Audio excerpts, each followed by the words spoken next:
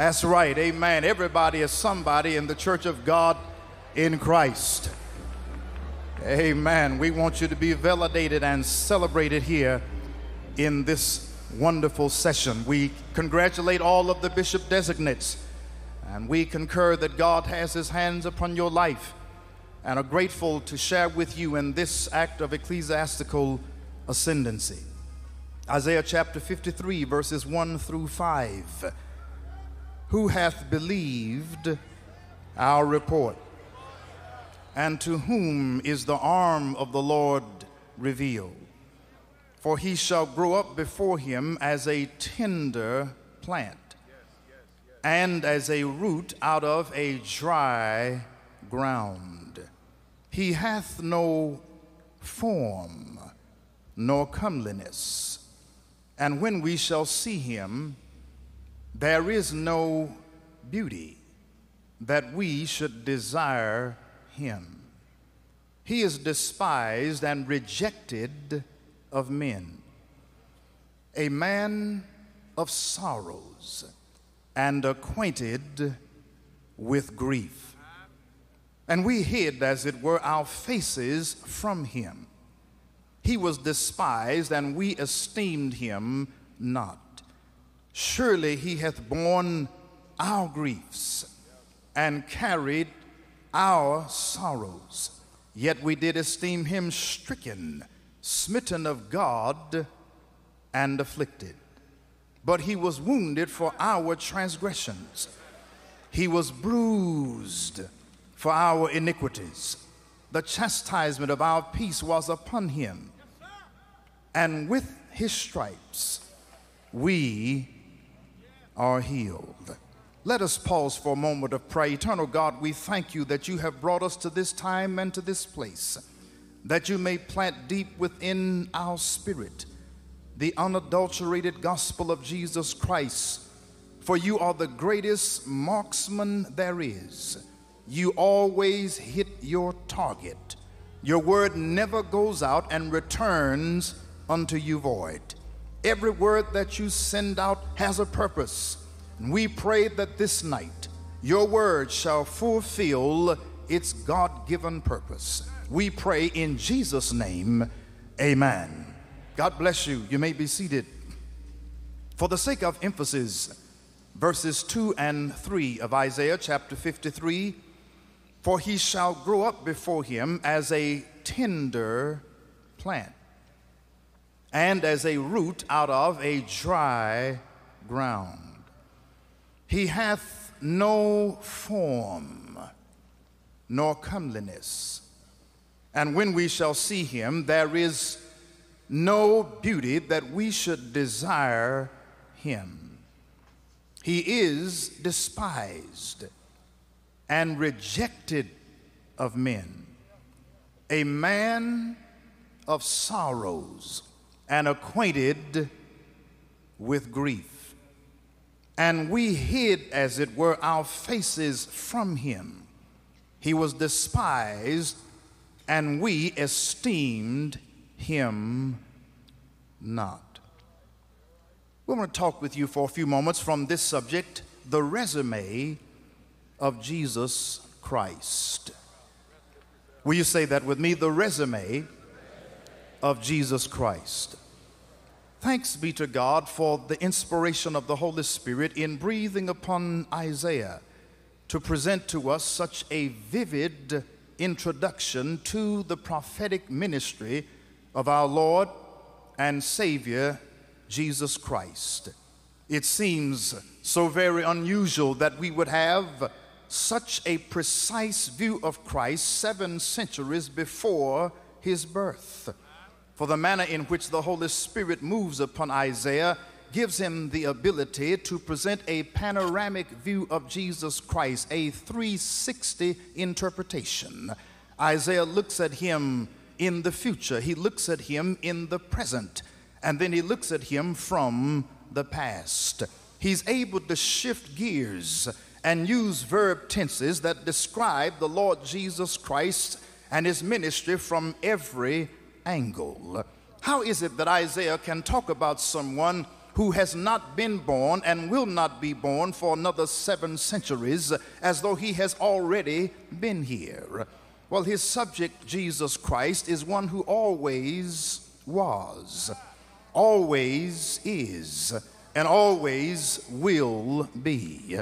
And because the Holy Spirit gives Isaiah the spiritual transmission to take the power that is under the hood and translate it to the 4 wheels of this vehicle, he's able to project the Lord Jesus Christ as though the book of Isaiah is the first gospel.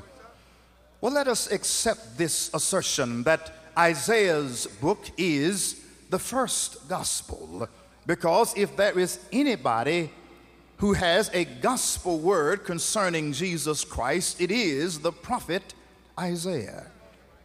For Isaiah is the very first person to even use the word gospel.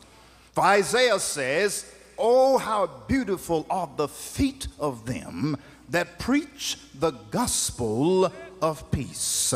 The transformative power of the gospel of Jesus Christ has such depth and significance that Isaiah proclaims that it even makes the most unattractive part of your body beautiful. Usually we put hundreds, if not thousands of dollars in beautifying our head and hair, but Isaiah says the gospel message is so profound that if you proclaim it under the unctionizing power of the Holy Spirit, it will even beautify your corns, your hucker bones. It'll even beautify your hammer toes. Even your feet look good if you preach the gospel of peace. I want to encourage you, Bishop designates tonight, you have beautiful feet because you preach the unadulterated gospel of Jesus Christ. Notice how Isaiah presents this gospel message. For even though he talks about the Lord Jesus Christ, who is 7 centuries into the future, he presents him within a contemporary context. The historical and theological coordinates of the book of Isaiah provide the prophetic parameters for the maximum fulfillment of our Judeo-Christian heritage. Jesus often preaches from the book of Isaiah. Jesus quotes from Isaiah 42 when he says that Isaiah speaks prophetically about this servant of Jesus Christ who shall not fail nor be discouraged.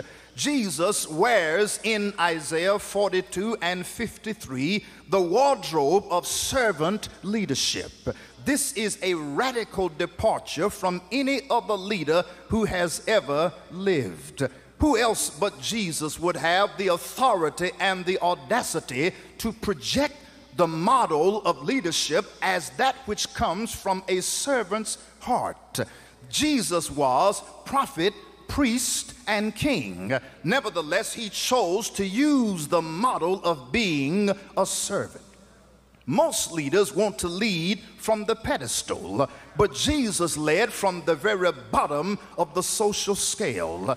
Jesus did not aspire to ascend to the top because he had already come from the top. He chose to go down to the bottom because real ministry begins at the bottom.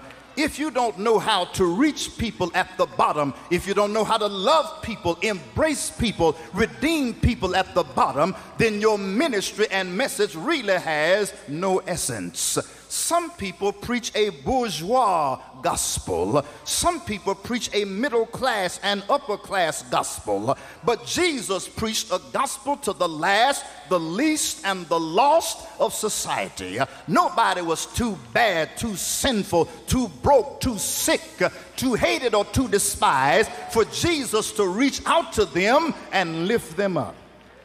Yes, my brothers and sisters, we have no question about the fact that this book is the first gospel because in it we find the Holy Spirit giving Isaiah the ability to stand toe to toe with any New Testament writer.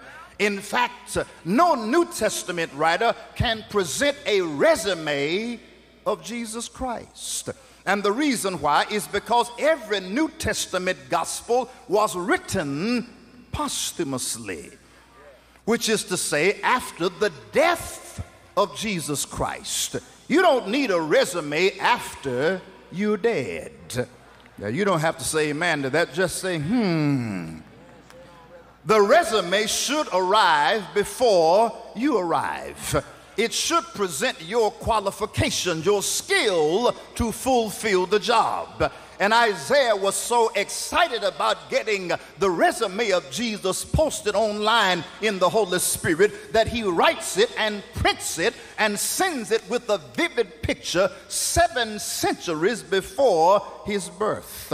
Obviously, he has the edge on the first New Testament gospel writer, Brother Mark, because John Mark, that type A personality, that pedal to the metal preacher who uses the word straightway in his writing over and over again, could not outdistance Isaiah, because Isaiah begins with the same information that Mark begins with. Mark tells us about the MC for Jesus Christ, who was John the Baptist. But Isaiah has already said in the 40th chapter, the voice of one crying in the wilderness, make his path straight, prepare in the desert a highway for our God. He'll level the playing field, because every mountain and hill shall be made low. The valleys shall be exalted, the crooked shall be made straight, the rough places shall be made smooth, and the glory of the Lord shall be revealed, and all the people shall see it together. Isaiah can hold his own with Matthew, because Matthew begins by presenting to us a genealogy of Jesus Christ. Of course, it is an ethnocentric genealogy, because it only includes 42 Jewish generations. Not just 42 generations, but 42 Jewish generations. He doesn't bother with those progenitors in the lineage of Jesus Christ who were non-Jewish, because Matthew is so focused upon ethnocentrism. He can't really take his eyes off the fact that God did choose and use the Jewish people. Yes, the Jews are God's chosen people, but we are also God's chosen people. Look like it's a little quiet on that. But how do you know you're chosen? The Bible says God has chosen the small to confound the great, the foolish to confound the wise, the weak to confound those things that are mighty, things that are despised, things that are hated, even things that are not, because no flesh should glory in his presence. I know we fit the parameters of that qualification, because we have been weak and small and despised and hated and nothing, but God chose us. Even from the very bottom of the social scale, he chose us from the galley of slave ships bound for the coast of America. He chose us even from dope dens and alleys and streets. He chose us out of darkness, out of sin, and brought us into the marvelous light. Thank God for the Jews, but thank God for us, because we are also God's chosen people. I wish you'd shake hands with somebody and tell them, I know I'm chosen. Yes, Matthew gives us 42 Jewish generations. But Isaiah can stand toe to toe with Matthew, because he says, unto us a child is born, unto us a son is given. His name shall be called Wonderful, Counselor, Mighty God, Prince of Peace, Everlasting Father. Of the increase of his government and peace there shall be no end. Thank God Isaiah had the nerves, the intestinal fortitude to stand up and say the increase of his government and peace has no end. Don't you know that means expanding big government? Isaiah says of the government of Jesus Christ, his government just keeps getting bigger and bigger. While we have radical right reactionaries who dare to say that the government is getting too big because it wants to lift people and give them hope, to give college education, make it possible for people to get out of poverty. That's too big a government. But I'm glad God keeps making his government bigger and bigger. His government is so big that he can put angels by my bedside while I sleep.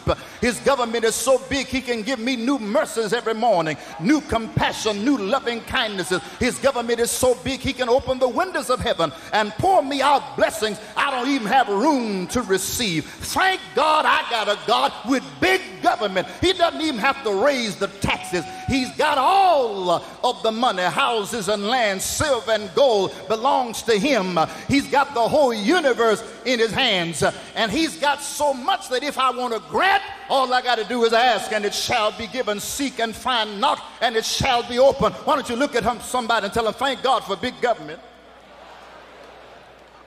I want you to understand that Isaiah held his own, even standing toe-to-toe with Luke, because Luke can't even write his gospel unless he quotes from the gospel of Isaiah, because Isaiah writes 700 years in advance, the Spirit of the Lord is upon me, because he has anointed me to preach the gospel to the poor. He sent me to heal the brokenhearted, to open the blinded eyes, to set at liberty them that are captive, to proclaim the acceptable year of the Lord. When Jesus went to his hometown of Nazareth in Galilee, he opened the scripture to this very place. He read it, and he can only read a verse and a half, because Jesus is a doctor, and a doctor has to know how not to overprescribe his medicine. He didn't want to give them a pill that they couldn't swallow, or he didn't want to give them medicine that would counteract with other prescription. So Jesus said, I got a pill for you, but I got to cut it in half. I can only read a verse and a half, and they couldn't even take that, because they rushed him to the brow of the hill to throw him down headlong. Jesus is the fulfillment of Isaiah's prophecy. In fact, Isaiah can stand toe-to-toe with the Gospel of John. John is the closest human follower of Jesus Christ. John follows Jesus so closely that even when Christ is betrayed, he leans upon his breast. For Jesus said, one of you shall betray me. John asks, Lord, is it I? John follows him so closely that he's even called the beloved disciple. But being that close to Christ means that he might have to use that psychological mechanism called repression when he gets too involved with the brutality Jesus suffers upon the cross. There are some things about the crucifixion that John doesn't bother to mention, but Isaiah tells us about the brutal mutilation of the body of Christ, because he says of him, he hath no form nor comeliness. That is to say, as in Psalm 22, all of his bones were out of joint, his organs were displaced, his tongue cleaved to the roof of his mouth, his bones were exposed. There is a direct parallel between Genesis chapter 1 verse 2 and Isaiah chapter 53 verse 2. For Genesis 1 and 2 says, and the earth was without form and void, and darkness was upon the face of the deep, but the Spirit of God moved upon the face of the waters. Well, that's the way Isaiah 53 and 2 is. He hath no form nor comeliness. Why did Jesus lose his form? Why did he lose his shape? Why did he become so disfigured, unattractive, and ugly? We don't like this picture. We understand that this is the resume that Isaiah gives us, but the problem we have with the resume is that he has an ugly picture with the resume, and we don't like ugly picture. In fact, we don't even like realistic pictures. We don't pay photographers to take pictures that look like we do. We want the photographer to take the shine off my forehead, take the bags out from under my eyes, get rid of that second chin I got. I'm paying you, photographer. Don't give me a picture that actually looks like I do. That's our problem with this resume. He sends us the resume of Jesus Christ. He faxes along with it an ugly picture of Jesus. Well, let me tell you why the picture's ugly. Because Jesus has on his servant clothing, his work clothes, he has on his dirty job clothes. If you're going to wrestle with sin, you got to get ugly. If you're going to take the sting from death, you got to get ugly. If you're going to take the victory back from the grave, you got to get ugly. Some jobs you got to get ugly with it. In fact, I don't even believe you can worship God trying to be cute. I believe out of your belly shall flow Rivers of living water. Come on, somebody, help me give God some praise. Come on, put your hands together. We have a problem with the resume because there's an ugly picture attached with it. But anything that sin gets on, sin makes it ugly. Jesus, the Bible says, became sin for us. He never committed sin. He never engaged in the kind of activity where he was in sin by omission. He never had any guile in his mouth. He never disobeyed God, but he did something worse than that. He became sin. Even though you and I were born in sin and shapen in iniquity, we never even said, I am sin. But the Bible says that Jesus became sin for us, that we might become the righteousness of God in him. For when he took our sins upon him, he brings to life that analogy of Moses in the wilderness when the people had rebelled against God and God allowed serpents, fiery serpents, to bite them and poison them, and they were dying by the thousands. And then God said, I'm going to give you a remedy. Take that image of a serpent and put it on a pole and tell them, look up and live. Many of them were too mean, too low down to even look up and receive deliverance. But I'm glad that every time you look up, the heaven declare the glory of God. The firmament showeth his handiwork. When you look up, it is as though God has a message in the heavens exactly for you. Whenever you look up, it is as though God gives you a reason to keep on pressing your way. I will lift up mine eyes unto the hills, from whence cometh my help. My help cometh from the Lord. Touch somebody and tell them, look up. When you look up, things start going up, and before you know it, your hands are up. Your arms and hands are like antennas. The higher the antenna, the better the reception. If you haven't felt anything, if you haven't heard anything, maybe it's because your antennas are down. Why don't you just lift your antennas and tell him thank you? You see, when Isaiah writes these words, he wants us to understand that method by which Jesus becomes sin for us.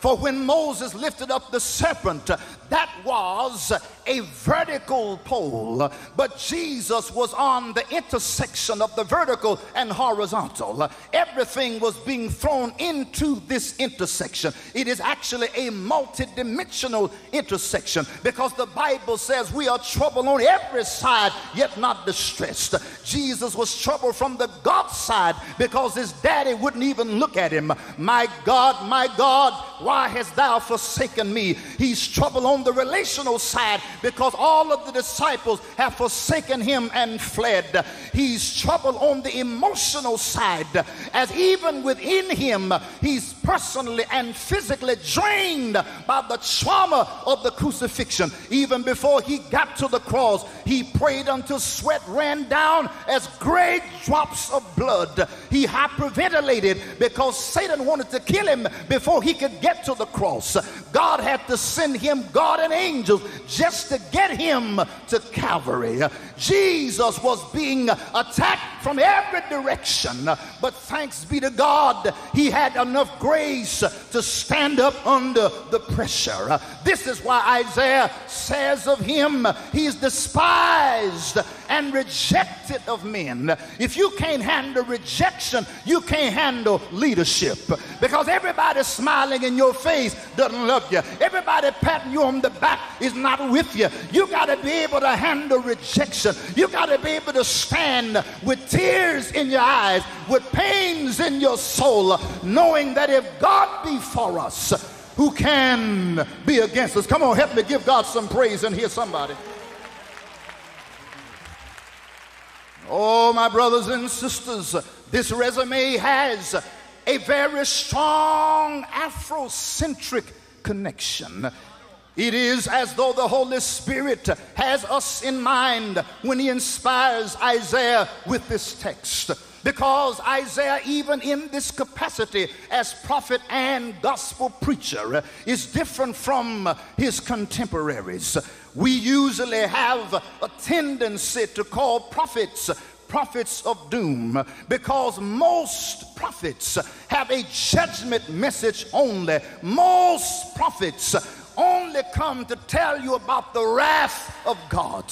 Very few prophets have a complete, well-rounded ministry like Isaiah does. Isaiah not only tells you about God's wrath, but he also tells you about God's comfort. His book is a composite of the Bible, in that Isaiah has 66 chapters and the Bible has 66 books. There are two divisions of Isaiah. The first half, 39 chapters that correspond with the 39 books of the Old Testament, and the second half of Isaiah, 27 chapters that reflect the 27 books of the New Testament. The first half of Isaiah has a law, judgment, and justice emphasis like the Old Testament, but the second half of Isaiah begins with Isaiah 40:1. Comfort ye, my people. He's introducing the Holy Ghost right there. Comfort ye, my people. That means that Isaiah doesn't just have a ministry to rebuke you. He doesn't just have a ministry to straighten you out. He doesn't just have a ministry to put you in your place. Some folk are good at rebuking you. They just don't know how to console you. Some folk are good at knocking you down. They just don't know how to stand you back up on a solid foundation. Some folk are masters at ripping you open, but I don't want a surgeon cutting on me, and you don't know how to gently sew me back together. I wish I had some help in here. I don't want a preacher preaching to me and all you know how to do is cut me open. If you open me up, sew me back together. This is why Isaiah's gospel ministry is different. He has a much more inclusive message than other prophets. Yes, he is a major prophet, but of course this is a superficial distinction. He shares that with Jeremiah, Daniel, and Ezekiel. But the only distinction between major and minor prophets, of course, is that the major prophets wrote more than the minor prophets. But don't allow anybody to get you into this business of saying some people are major to God and others are minor, because God doesn't play major and minor games. Everybody is important to God, and if you put God in a corner and make him choose between major and minor, he would prefer the minor rather than the major, because Jesus said, if anyone offends the least of these my little ones, it's better that he had a millstone about his neck and would drown into the depth of the sea. Jesus was so focused upon minors that he said, suffer little children to come unto me and forbid them not, for such is the kingdom of heaven. When the disciples were jockeying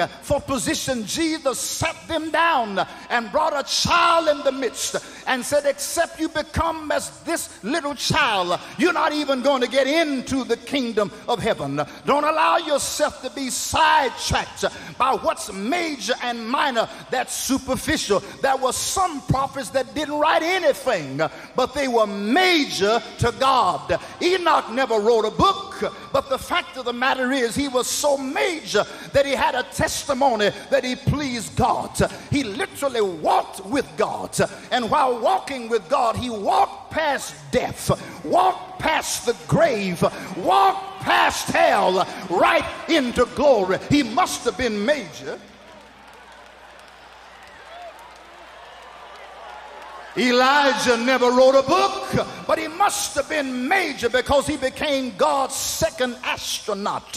God sent first class, one-way, non-stop transportation to take Elijah from earth into glory. And he left the mantle and double portion behind for Elijah, because not only is success important, but succession planning is important. You may not be able to say amen. Just say,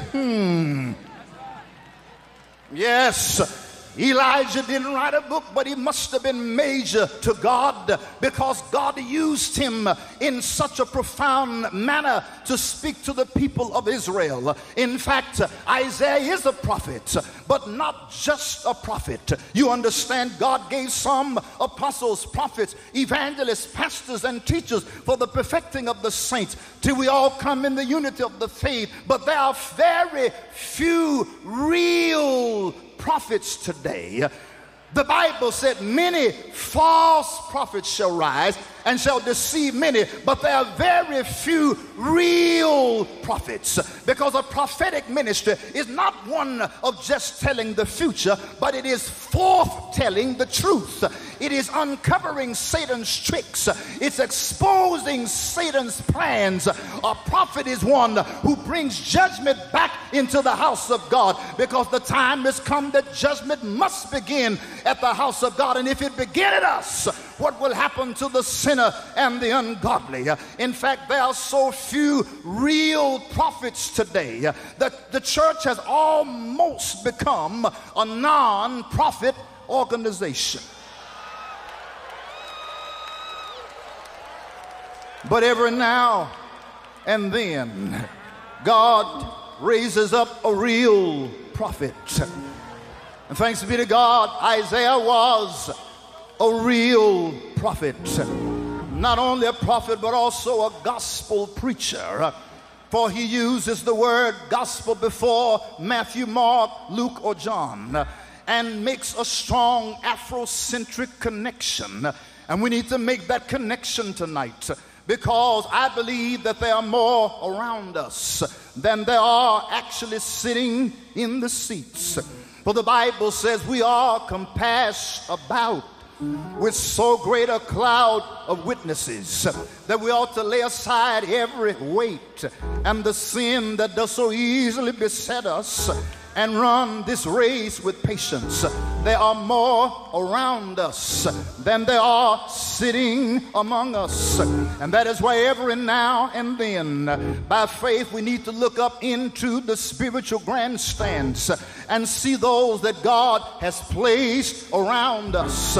You understand, in Missouri was the Dred Scott decision, which helped precipitate the American Civil War, the bloodiest war in which we have ever engaged. Somewhere in the grandstands is not only Dred Scott decision, but the Plessy versus Ferguson decision by Roger B. Tawney. Somewhere in the grandstands is Emmett Till, a teenager, a member of the Church of God in Christ, who was lynched in Money, Mississippi. Somewhere in the grandstands is Medgar Evers, a member of the Church of God in Christ, who was killed for registering African Americans to vote, a field representative for the NAACP. Somewhere in the grandstand is the spirit of those who died anonymously for the cause of freedom for all of us.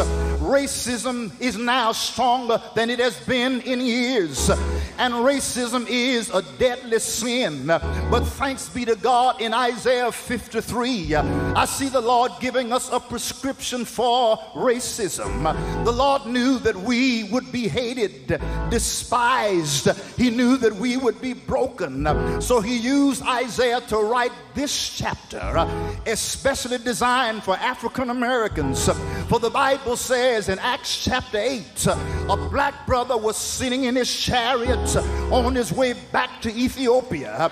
He had been to Jerusalem to worship, but for some reason he didn't fit in Jerusalem. I've been to Jerusalem and I didn't fit in either. Jerusalem is a very parochial place. Jerusalem is a starchy place. Jerusalem enforces the law of the Sabbath. They think you are different and you got to stay in your place. And that is why Jesus said the temple has got to come down, because it's too racist, it's too segregated. In the temple, there was a court of the women and the court of the Gentiles. It didn't matter if you were proselytized. It didn't matter how well you kept the law. But if you were non-Jewish, you better not cross that line of the court of the Gentiles, or you could be stoned right in the temple.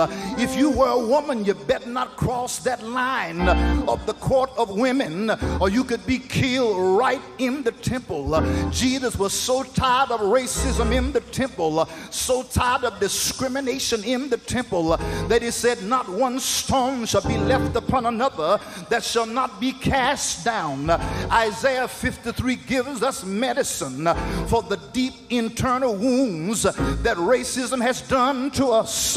They were opened just last week when radical right Christians refused to stand up and say Mormonism is not Christian. Joseph Smith is not Christian. I want you to know Jesus is the author and finisher of our faith.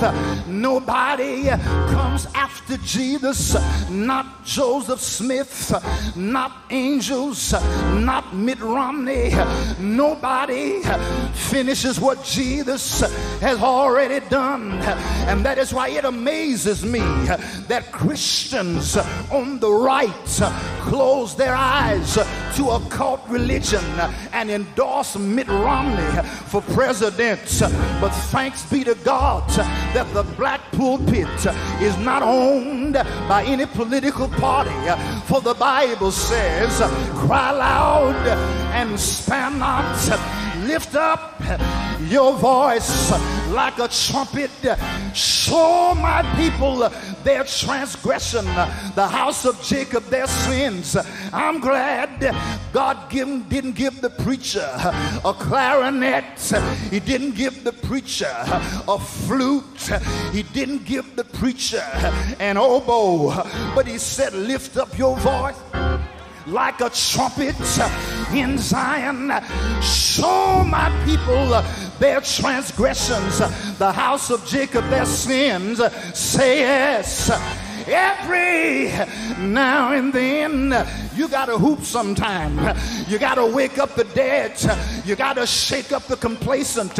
You gotta get people out of their comfort zone. Every now and then you gotta let rivers of living water flow out of your belly. Say it.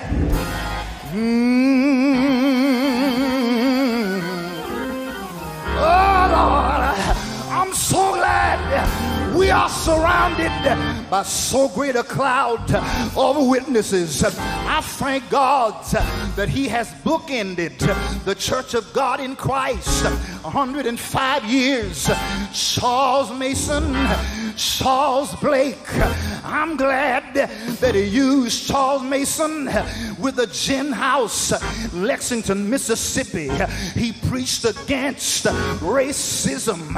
In fact, God used him to bring black and white into the anointing of the Holy Ghost. Must be something about him, because the Church of God in Christ, a predominantly black church, had a white baby called the Assemblies of God.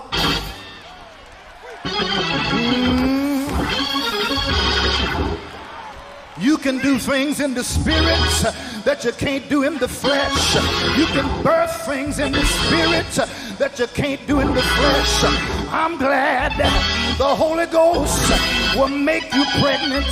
Didn't the Bible say, blessed is the man or woman that walketh not in the counsel of the ungodly, nor standeth in the way of sinners, nor sitteth in the seat of the scornful, but your delight is in the law of the Lord. And when your delight is in the law of the Lord, you meditate in him day and night. That's subconscious. But when God puts it in your subconscious, he He puts it below the threshold of memory. He puts it below the threshold of understanding. There are things in me I don't understand. I don't know why I cry sometimes. Nobody bothered me. Hands go up, nobody after me. Running, getting my feet. I ain't running from nobody, but something within that holdeth the rain, something within that banishes pain. I can't explain it, but thank God I know there is something within. When God puts it in you, He makes you pregnant with it. For the Bible says in Psalm 1, He'll make you so pregnant that you'll bring forth your fruit in your season. You can't bring forth fruit unless you're pregnant. You got to have a seed in you, and the Word of God is the immortal seed in you. And when the Holy Ghost makes you pregnant, your baby will be bigger than you. That's why Bishop Charles Mason had a pregnancy that was so big. He said there'll never be a building that can hold all of the saints of the Church of God in Christ. Look at what God did with Charles Mason in 1907. Even before that, in 1897, when he was with the Church of God, and before that, when he pastored a Baptist congregation. But he got pregnant in the Holy Ghost, went to Azusa Street in Los Angeles, California, and while he was there, he began to birth something in his spirit. He birthed praise in his spirit, birthed deliverance in his spirit. Anybody pregnant in here tonight? If you sleep with Jesus, He'll make you pregnant. Jesus wants you to sleep with Him. Come unto me, all ye that labor and the heavy laden, I will give you rest. Take my yoke upon you, learn of me. My yoke is easy, my burden is light. Say yes, say yes. Jesus will make you pregnant. I'm glad I'm pregnant with praise, pregnant with glory, pregnant with possibility. Every now and then I just have to open up and give birth. It might hurt sometime, but give birth. Birth to testimony, birth to miracles, birth to ministry. Shake hand with somebody, tell them if the Holy Ghost makes you pregnant, you gotta give birth. Say yes, say yes, yes. Thank you, Jesus. If God could start it in Charles Mason, God can finish it in the 7th Charles Blake. If He can start it with number 1, He can fulfill it in number 7. The name Charles means man. We've come from Charles to Charles. We've come from man to man. What is man? That thou art mindful of him, or the Son of Man, that thou visitest him. You made him a little lower than the angels, crown him with glory and honor. Thank you, Lord, for crowning Charles Blake with wisdom, glory, honor, understanding. Somebody clap your hands and give God praise in this house. Say yes, say yes. The resume says Jesus was wounded for our transgression. That means He went to the cross. That's what Isaiah 53 is about. Jesus went to the cross, suffered, bled, died, was buried 3 days and nights, buried on a Friday night, buried, stayed in the grave all night, Friday all day, Saturday all night, Saturday night. But thank God, Jesus is a morning person. Jesus got up early in the morning. Weeping may endure for night. Joy cometh in the morning. Shake hand with somebody and say, good morning. Good morning. Good morning. Joy cometh in the morning. Good morning blessing. Good morning prosperity. Good morning deliverance. It's morning in your life. It's morning in your ministry. Say yes. Say yes. Come on and clap your hands and praise God in here. Come on and praise. Come on and praise. Come on and praise. But if you're upset with the ugly picture in Isaiah 53, let me give you a current picture. The last picture taken of Jesus was photographed by John, who said, I was in the Spirit on the Lord's day, and I heard a voice sounded like the rushing of many waters, a voice sound like thunder. I thought I'd look around and see who it was, and it was a man, head and has like lamb wool, eyes great balls of fire, feet like fine brass, countenance brighter than the sun. Who is this? I am Alpha, I am Omega, I am the first, I am the last, I am the beginning, I am the end. Thank you, Jesus. Thank you for your resume. Thank you for your power. Thank you for your strength. Thank you for your spirit. Thank you for being wounded for my transgression, for being bruised for my iniquities. Thank you for taking my whooping. Thank you for taking my punishment. Thank you for being striped for my healing. With his stripes, I'm healed. Lift your hands and say, thank God I'm healed. Thank God I'm healed. Thank God I'm healed.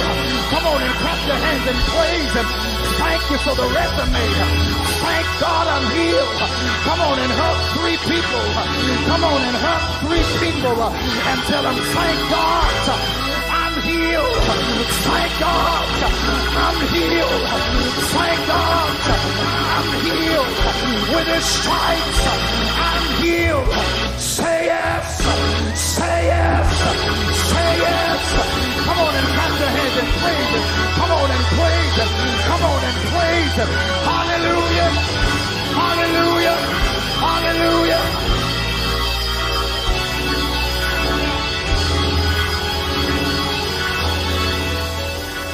Thank God I'm healed. Come on, somebody help me say, thank God I'm healed.